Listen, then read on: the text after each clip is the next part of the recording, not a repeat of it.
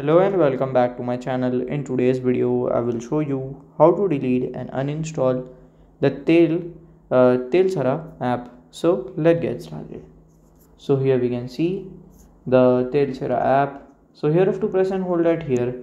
Click on this app info. So from here you have to scroll down and then click to the last second option.